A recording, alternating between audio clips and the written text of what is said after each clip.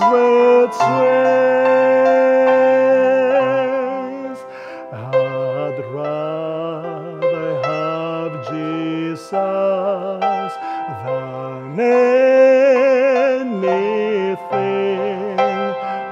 this world affords today. Let me ask you a question. Have you counted the cost this morning? Have you counted the cost? Would you like to say to Jesus, I'd rather have you than anything. I'd rather have you than having myself. I'm willing to die, to take the cross and be buried. Have you counted the cost? If this is the cost you are willing to take in order to follow Jesus, why don't you stand up where you are while I sing the last stanza? He is fairer than lilies of rarest bloom. He is sweeter than honey from out of the comb.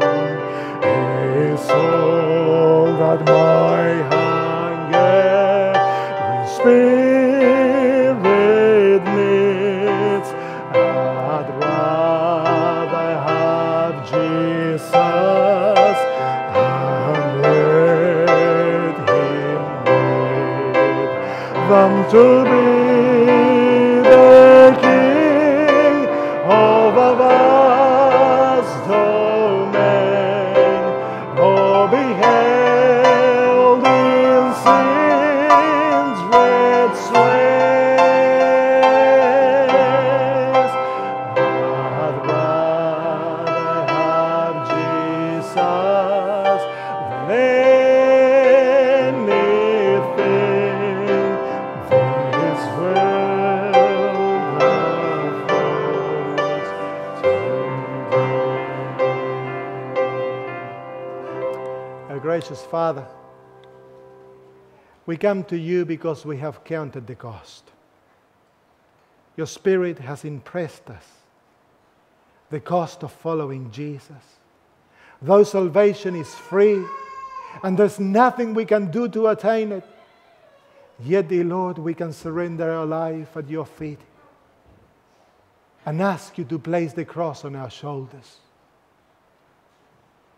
and lead us to death.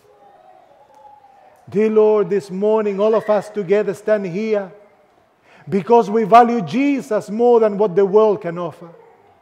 We value Jesus, Lord, more than our own life. Lord, we want to lose our life that we may gain Him. Lord, we are not ashamed of Christ, neither of His message. Dear Jesus, we take up the cross to follow you. From today on, whatever comes to our life, we will rejoice. We will thank you. We will take it patiently. But dear Lord, it's impossible for us to do it. Please, take our will and will through us. And as the experiences come, dear Lord, and we are challenged, I pray that you will keep us in the experience. And when we fail, dear Father, grab us by the hand, that we may not run away, but that we may stay in your circle, and we may return, and you again may take us and teach us to walk. For Daddy, I know that the day is coming that you will have a people who will be fully crucified, and you will have only one person living. His name is Jesus. And truly, Lord, we'd rather have Jesus than anything this world affords to give. We are completely yours, Lord. In the name of Jesus. Amen.